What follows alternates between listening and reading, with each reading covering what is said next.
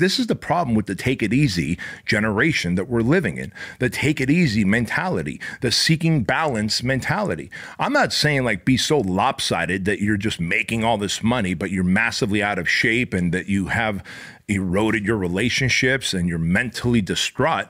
But by God, the take it easy mentality, some of you have drunk from that well far too long. Welcome to the Bedros Keuilian Show. What up, everybody? This is the BK Show, the Bedros Keuilian Show. My name is Bedros Keuilian, and this particular episode was actually inspired by an Instagram post that I had put up. And on that Instagram post, I think I talked about, I've got this weird belief system that, if you hit the snooze button first thing in the morning, that you are setting yourself up to lose the rest of the day. And we'll get to that in a moment. But this episode, this show, this topic is a long time coming, and I'm going to explain to you why. Seems to me that people are starting to get easier and softer on themselves. It's almost like people want to have a cop-out against doing the work that's required to achieve the life that they want and need. And so the other day, I had put up a post on the old Instagrams, and the post was something to the effect of, I believe that if you want to have a great reputation with yourself, in other words, if you want confidence, because if you're wondering, confidence is just reputation with yourself. Like if you want good confidence, like, hey, how do I have great confidence? You just need good reputation with yourself, right? Think about it. If I don't trust you, that means I don't have confidence in you. That means you might have a bad reputation. And so if you want to build your own confidence to a high level, then you've got to start building a better reputation with yourself. And so that reputation is a byproduct, I said on that post, of keeping the promises to yourself, right? So think about it this way. Every night when we go to sleep, right before bed, most of us set our alarm for the next morning. In other words, we're making a promise to ourselves that I'm going to wake up at a certain time. And you're setting that alarm based on the things that you have to do that day that will help you move towards your goals in life, right? I mean, otherwise you wouldn't set an alarm. You would just say, hey, fuck it. I'm going to wake up whenever and do whatever. But I'm guessing if you're setting an alarm, it's because you have shit to do. And the shit that you have to do is going to either take you closer to your goals or further away from your goals. Now, I can't imagine anybody would wake up and just do dumb shit like screen sucking off their social media and then wasting time and then eventually getting around to something. So odds are you're listening to a show like this, you're probably a high performer and you want to achieve more in life. And so you set that alarm at whatever time. Like in my case, I set my alarm for 5:30 a.m. And then when that alarm goes off, I never hit the snooze button. In fact, I don't even have a snooze button on my iPhone. I turned off that feature. It's a feature that you can turn off on your phones. Some of you didn't know that. But what's cool about that is that now I can keep the promise that I made myself the night before, that I'm going to wake up and then drink my 30 ounces of water because Sean Stevenson said so. Sean Stevenson wrote a great book called Eat Smarter, followed that up with Sleep Smarter. Actually, it was the other way around. Sleep Smarter came out first, and then Eat Smarter came out second. Anyway, he's got a great show. Shout out to Sean, the Model Health Show. And look, he's a dear friend, and he's a scientist. And when that dude says, first thing in the morning, you want to drink 30 ounces of water because your brain requires a lot of water. And when you're sleeping at night and you're breathing, you are dehydrating yourself. You want your brain to function well. Awesome, man. I don't hit the snooze button. I believe that one action helps me build a greater amount of confidence and reputation with myself because immediately I kept a promise to myself. And now I stacked a W, a win instead of an L. Had I hit the snooze button, that means I broke the promise to myself. I've now become untrustworthy and unreliable. My subconscious mind says that I've got bad reputation with myself and that I am not worthy of greater success in achieving my ambitions and dreams, right? And so if you just look at it that way, then it makes sense to not hit the snooze button. And so that's what I really said on this post. And of course, some asshole decides that, hey, bro, that sounds a little extreme. Why don't you like take it easy? What's wrong with sleeping in a little bit? Now, I'm going to tell you what's wrong with sleeping in a little bit. Like, this is the problem with the take it easy generation that we're living in, the take it easy mentality, the seeking balance mentality. I'm not saying like be so lopsided that you're just making all this money, but you're massively out of shape and that you have eroded your relationships and you're mentally distraught. But by God, the take it easy mentality, some of you have drunk from that well far too long, right? And the way I look at it is, in all of life, man, we could either be a crop duster or a fighter jet. And I talk about this in my book, Man Up. And I talk about that the fighter jet is someone who is definitive in their life. They have an idea of what their purpose is, what their calling is, and they work towards those goals every day. Yeah, some days you'll achieve more towards those goals, and some days you'll achieve less towards your goals. But every day you're making forward momentum towards your goals. That is the fighter jet mentality. You're type A, and you're action oriented, and you have this proclivity to lean into action, right? And then the take it easy generation, like, hey, bro, take it easy. What's wrong? Why can't you just relax a bit? Hit the snooze button. Get your 10 to 20 minutes of extra sleep. I'll tell you why, man, because you just made a promise to yourself the night before, and then now you're hitting the snooze button, and then all of a sudden you tell your subconscious mind that I'm a loser, that I can't even keep my own promise to myself, and subconsciously you end up making a string of bad decisions all day long. Whereas for me, I don't hit the snooze button, and a lot of the high performers that I know don't hit the snooze button, and because of that, I get up and I dominate my day, man. I get up and I drink my 30 ounces of water, and then I send out my 3 gratitude text messages to 3 people that I love and that I respect and that I have great gratitude for and appreciation for. They've maybe helped me out in my path in life, because I know that sometime throughout the day, those 3 people are going to respond back via text and tell me how awesome I am and how thankful and grateful they are for that message. And I know, I can tell you this, I've been doing this for over almost 10 years now, sending out 3 gratitude text messages a day. And when I do, more often than not, people are like, man, I needed to hear that. Things haven't been going well for me today, and I needed to hear that. Thank you so much for being a light, shining a light in my life. And I'm like, dude, you're welcome. So at least 3 times a day, I get positive affirmation if the rest of my day went to shit, right?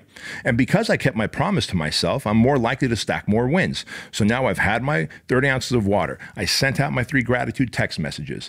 And then I listened to my favorite channel on Spotify. For me, it's the Jack Johnson channel. It's very chill, and I'm listening to Jack Johnson as he's serenading me as I'm showering, and then I go downstairs and I turn off Jack Johnson, have my coffee, my protein shake, and I'm working on my laptop on my GSD list. You see how I just keep stacking wins?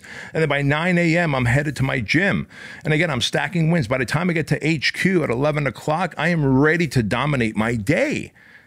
All because I chose not to hit the snooze button. But what if I decided that I should just take it easy today and let myself sleep in for an extra 10, 15, 20 minutes? Well, maybe I only drink half of my water. Maybe I decide to cut corners because I don't have time and not send out those 3 gratitude text messages, right? Because you got to make up that, 10, 15, 20 minutes from somewhere. And then maybe, just maybe, I'm like, you know what? I'm only going to finish the top 3 things on my GSD list, get shit done list, and I'm not going to do the last 2. I'll get around to it tonight. And maybe I'm going to skip my workout, or if I go do a workout, it might be a half-assed workout. You see how all of a sudden the day has gone to shit. And what would be the formula for a productive, efficient, profitable day that would leave me fulfilled has now been a day of chaos, of feeling behind the 8 ball, of anxiety, of incongruency, feeling like a hypocrite. Because how the hell am I going to call myself a leader and put an optimistic post on social media, try and help the world, try and move my companies ahead, when I was so weak and gave into the temptation of hitting that goddamn snooze button, right? And so in life, we could either operate as a fighter jet and have definitiveness, or we could be a crop duster and really just go, well, what do I feel like doing? I feel like taking it easy. Because make no mistake about it, man. Every morning I feel like hitting the snooze button. Every morning I feel like scrolling through social media first before I drink my water or send out my gratitude text messages. But it is the consistency of discipline that leads me to winning in life. I'm not any smarter than anyone else. I don't have any more emotional intelligence than anyone else. What I do have is consistency of things that have a high proclivity for me to win, right? And so if I do the things that are designed to win over and over again, then I'm more likely going to end up with the win. And make no mistake about it, I have some days that I just feel like I got run over, even though I did everything right on my part. And even though on those days where I feel like the world shat on me, guess what? I got 3 text messages that came in that told me how awesome I am and how thankful they are that I sent them a gratitude text message. So you see how even on your worst day, by sending out those 3 gratitude text messages, you get 3 different points of light of people telling you that they thank you, they appreciate you for thinking of them. And so I'm here to challenge you. If you have this take it easy mentality, can you consider being a little harder on yourself? Can you stop letting yourself off the hook? I know it's easy to let yourself off the hook, to make an excuse. And this goes back to the first episode that we talked about of the BK show, where we start listening to that inner critic, and that inner critic says, well, you didn't sleep well at night. You know, you tossed and turned all night. You had those nightmares. Of course you should sleep in a little longer. Hit that snooze button. You know, you can do the workout after work instead of before work. But you know that there's a routine to winning. Your winning routine has a pattern. Each time you repeat that pattern, it becomes a discipline. And if you break that discipline, you're more likely to lose. So I'm asking you, what if you tossed and turned all night, but you still got up anyway? What if you didn't sleep well, but you still got up anyway? What if you were harder on yourself? What if you set higher expectations for yourself? What if you raised the standards for yourself? And then what if you could stop surrounding yourself with people who subscribe to the take it easy mentality? And that's really the gist of this episode, is that oftentimes I see people who are cut out to be fighter jets, and they are surrounded by crop dusters. And I'm going to tell you a story about that. Back in 2005, we were broke. I had gotten married in 2003. We had spent a decent amount of money, maxed out credit cards to have a wedding. I highly don't recommend that. Wish I can go back and give myself advice on that. But nevertheless, we had maxed out credit cards to have a wedding. We barely were able to buy a house. And here we are 2 years later, in 2005, my wife's family's like, hey, we're going to Alaska. I'm like, man, I can't afford Alaska. Thank you. You guys have a good trip. Me and the wife, we're gonna hang out here in Chino Hills. They go, no, the trip's paid for. Well, I'm like, shit, if the trip's paid for, I'm definitely going to Alaska, because I heard those cruise ships have all you can eat food and a gym, and that's all I need. I'm going to eat a shit ton of food, Ed, and then I'm going to work out like a donkey.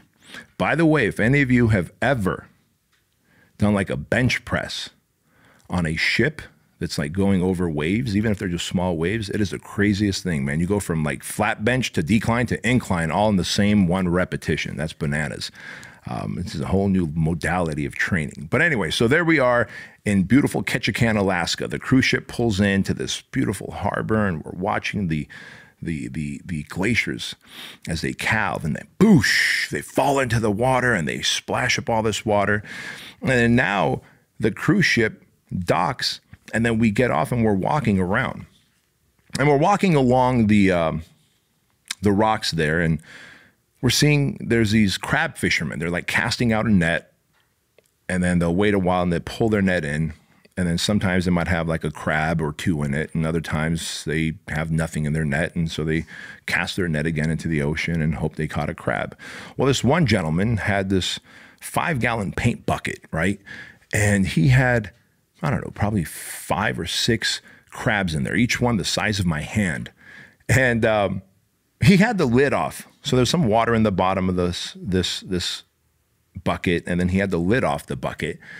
And he's casting his net, and I'm looking at the bucket of crabs, and I see this one ambitious crab, undoubtedly the fighter jet crab, crawling on top of all the rest, and he's starting to reach up towards the rim of the bucket. Clearly, this crab is trying to make a getaway. Like, it's obvious to me this crab is trying to escape the bucket. So being a good Samaritan, I'm like, hey, Mr. Fisherman, your crab's about to get away. Without even turning around to look at me. He goes, watch what happens next. And all of a sudden, this little ambitious crab that's like starting to hoist itself up gets pulled down by all the other crabs at the bottom of the bucket. They reach up and pull it down, right? And in that moment, I realized, holy shit, I have these type of crabs in my life. Like I have crabs in my life who I tell them my dreams and my ambitions, and they're like, dude, you didn't go to college. How are you going to run a company? You didn't go to college. You don't know anything about software. How are you going to own a software thing? You didn't understand. You're not even a certified personal trainer. How are you going to open up a gym, right? And so they were the crabs in my life who were constantly doubting me, who were constantly hating on me, who were constantly putting in this like fear of excellence within me. They were the crop dusters to my fighter jet. And I realized in that time that if we were to go to war, would we ever take a crop duster in a squadron of fighter jets? Probably not, because that crop duster is not equipped to go to war. It does not have the speed. It does not have the resiliency. It does not have the weaponry to do what needs to be done in battle. Yet you might have this mindset of ambition, of being and doing more in life, of making more money and you know, being that one to break the generational financial curse in your family. Yet you put yourself around people who are of the take it easy mindset, find the balance mindset, the crop duster mindset. These motherfuckers who will watch television all weekend long rooting for their quote unquote team. It's like, motherfucker, you don't own that baseball team, that basketball team, the football team, yet you know all their stats, but you won't get your fat ass up and make a social media video where you can add value and then give people a call to action to slide into your DMs to be able to serve them in some capacity where you will have a greater sense of fulfillment, because that is what consciousness wants from you, right? Like we all know what the right thing is, but it's easy to adopt the take it easy mindset and then succumb to balance. But there's no one that I know that takes it easy or has balance and lives a lifestyle of freedom. There just simply isn't. Everyone that I know sets themselves up for higher expectations. Everyone that I know who's successful and happy and fulfilled and making a massive amount of impact and income and inspiring others, they have higher standards of expectations. Everyone that I know who is doing well surrounds themselves with other hard workers, and everyone that I know is harder on themselves. And it is okay to be hard on yourself. I'm not saying like beat yourself up to the point where you just feel defeated and you feel like a piece of shit, but like be hard on yourself, man. If you set the goal to make 10 sales calls today and the day ended and it's Friday and you only got to 7, be hard on yourself and say, you know what? I'm going to keep calling until I get to 10, because my higher self demands this of me. My higher self doesn't want me to take it easy. My higher self wants me to make more money and to create more experiences and security for my family. My higher self, the fighter jet within, has a different set of expectations than the crop dusters that I hang out with. And my suggestion to you, my friends, is to consider eliminating and editing the crabs or the crop dusters out of your life. That's it. And when you begin to edit and eliminate the crabs and the crop dusters out of your life, I would rather be a solo fighter jet than have a team of crop dusters around me who are just constantly mediocre at best. Because when I became a solo fighter jet, soon I started to link up with other fighter jet minded people. And soon we became a squadron, and soon we started businesses together and masterminds together and put on events together. And soon I had friends who thought like me. And soon I saw that I was more competitive now, right? Because when you're hanging out with higher performing humans, you are more competitive. You're hanging out with higher performing humans, you want to level up more. You know, the tide raises all ships.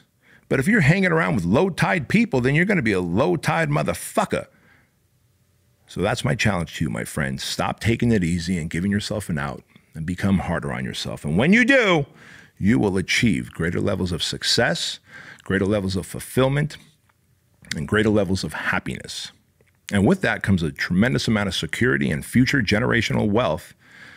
And really, that's what life's about, man, to be able to help people and take care of people and do good things. And that only happens when you decide to be hard on yourself, set higher expectations, and lean into the fighter jet within and tell all the fucking crop dusters around you to go fuck themselves.